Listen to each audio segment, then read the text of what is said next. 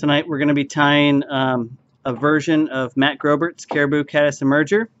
We're going to be substituting medium coastal deer hair for the wing of the fly. Let's first start by mashing our barb down on our hook. I'm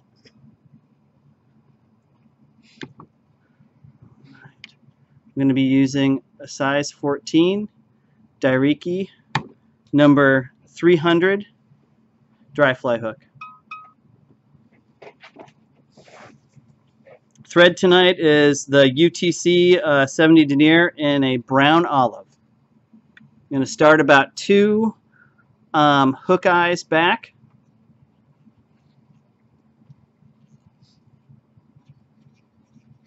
And using touching wraps back to the point of the hook. Dubbing for the body of the fly is Hare's Ear Plus, dubbin in a dark olive. You can use whatever would match the naturals in your area as well.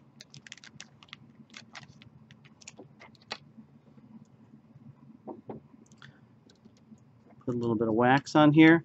Make a nice thin tapered dubbing noodle.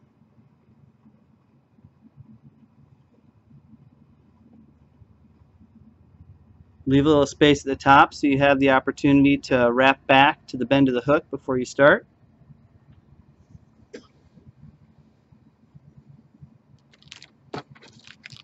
I like to leave the dubbing noodle on this. It's tight, but it still has a little bit of shagginess to it, and I like that for the kind of overall bugginess of this fly.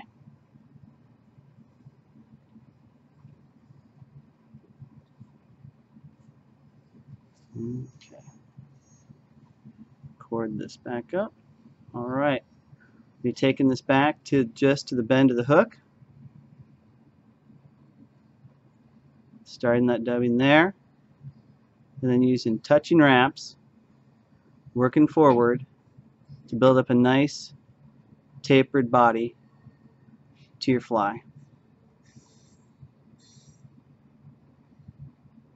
And you want to stop right here at your tie-in point. A little bit of excess.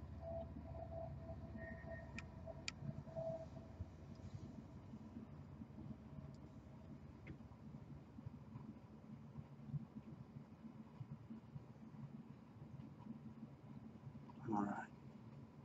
For the underwing of the fly, we're going to be using the polypropylene floating yarn and tan.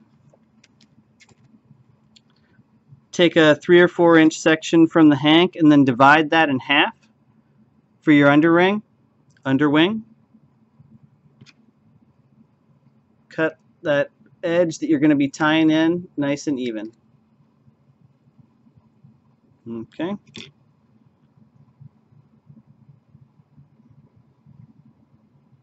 Tie this right on to the front of the hook. Use a couple collecting wraps and then tug it back. And then wrap this all the way up to the eye of the hook and then back to the end of the body. Okay.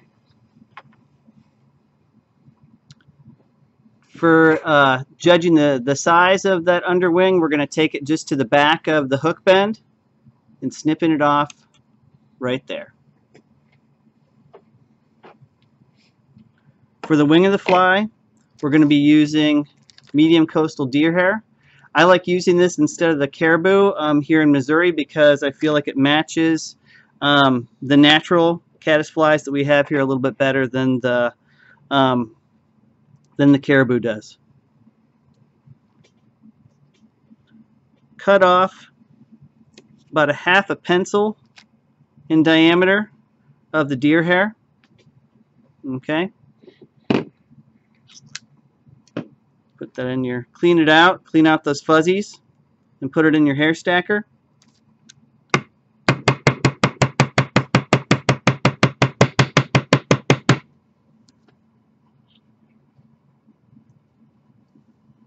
Okay.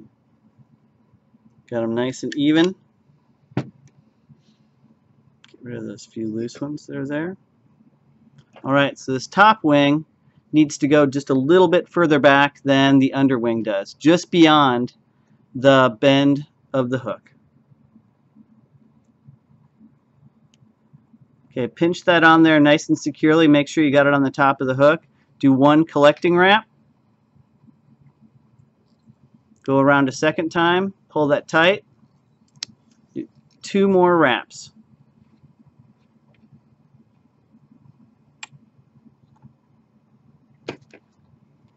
Then, using the eye of the hook as a guide,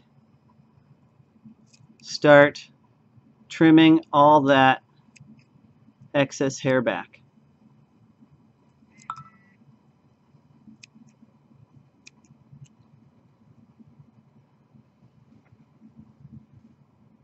It's not pretty, but it works.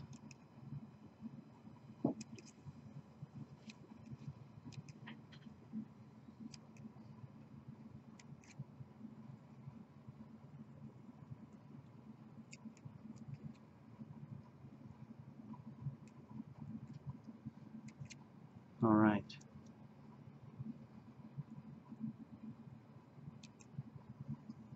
Once you've got that all trimmed up, so I still have a few here I need to clean off. There we go. Take your thread. Again, wrap it forward, just like you did with the underwing, to the eye of the hook. Work your way back.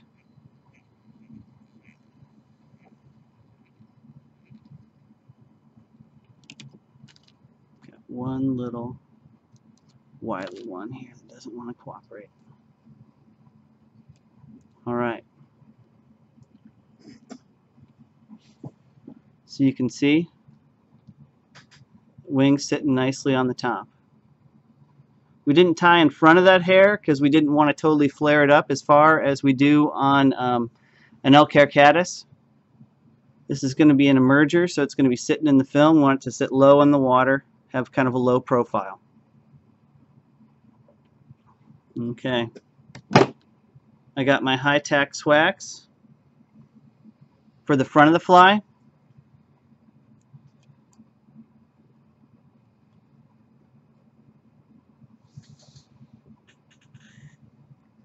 Got a little bit too much on there. Don't need a whole lot of this. We're going to be touch dubbing with some rabbit fur for the front of this fly.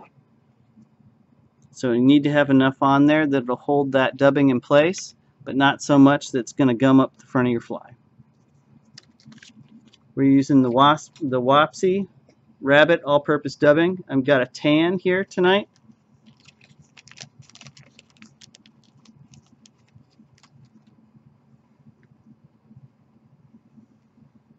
Pull out some nice little tufts of that and just begin to touch it to that tacky swax on your thread.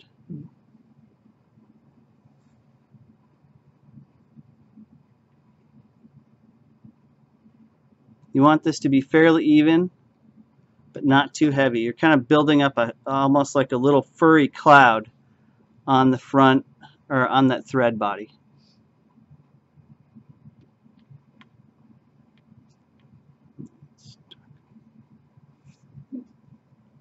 Alright, so go back to the tie-in point of that upper wing and take that dubbing and begin to wrap forward towards the eye of the hook. It's gonna build up. As it builds up, just take a moment and just keep swiping that fur back. What you're doing is you're building a cone of this fur around the wing of the fly. And what this does is it catches air and holds air and makes this really wonderful bubble that travels behind the fly in the water.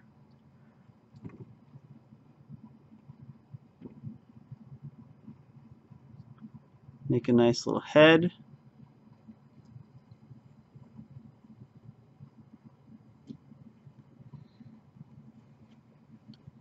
and then can finish with either a whip finish or a half hitch to finish the fly.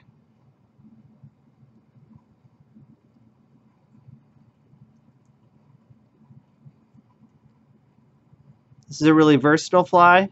Can be fished dry and skittered across the surface. It works great in fast water. It's also a really fun fly to put behind something heavy, to drop behind something heavy, and what it does is it flutters up and down in the current behind it. All right, and that's our coastal deer hair merger.